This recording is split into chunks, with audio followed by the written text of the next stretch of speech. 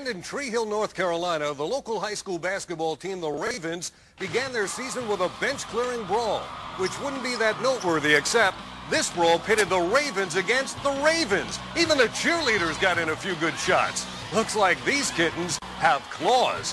When asked about the incident, Coach Brian Whitey Durham had no comment.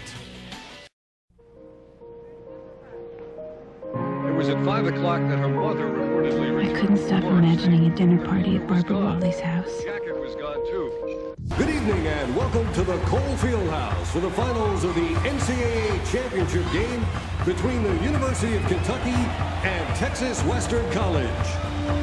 When this tournament began, virtually everybody in the country could have predicted one of our finalists, but I don't think anyone in the country could have predicted the other. It's Texas Western College against the University of Kentucky for the NCAA championship. So we have a real David versus Goliath matchup, Texas Western against Kentucky for the NCAA championship.